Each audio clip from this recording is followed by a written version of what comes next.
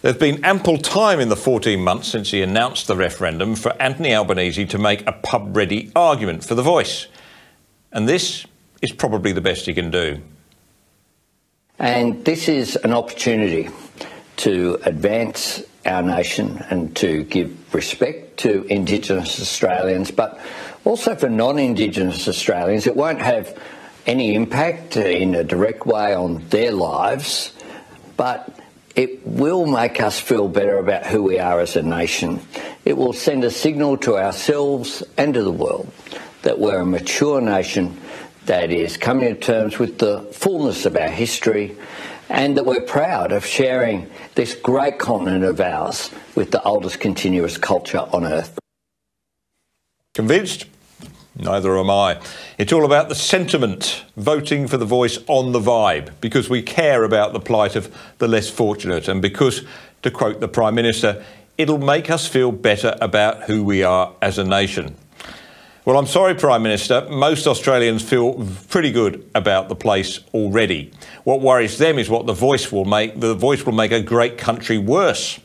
It will re-racialise our nation and our Constitution. It'll end any pretence that our Constitution is racially neutral, unlike the United States, where the Supreme Court is bound to uphold the principle of racial neutrality under the 14th Amendment.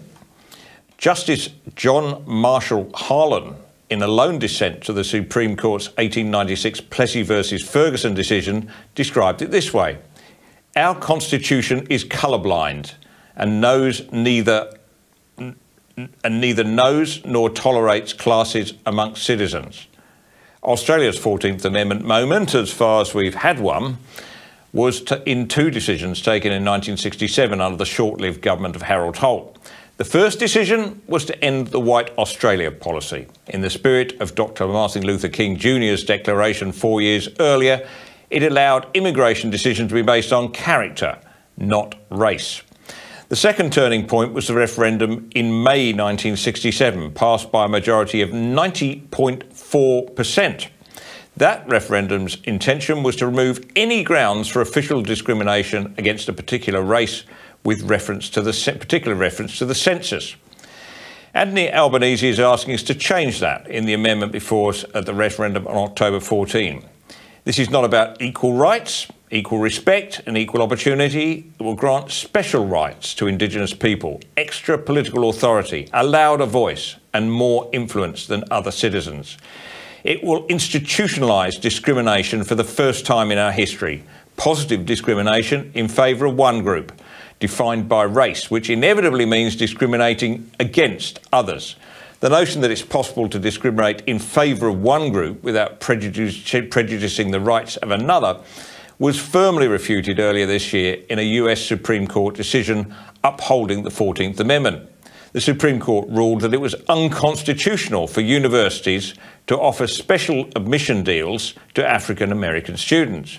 To do so would discriminate against white, Asian and Latino students applying for a fixed number of college places. The most eloquent defender of the court's decision was Justice Clarence Thomas.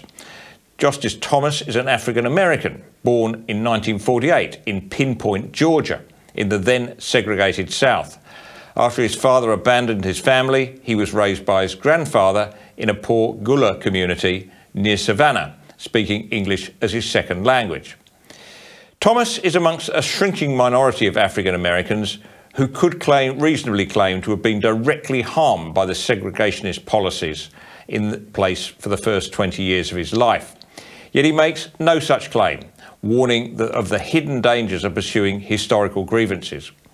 He said, quote, "Today's 17-year-olds, after all, did not live through the Jim Crow era, enact or enforce segregation laws, or take any action to oppress or enslave the victims of the past. They do not shoulder the moral debts of their ancestors. Our nation should not punish today's youth for the sins of the past."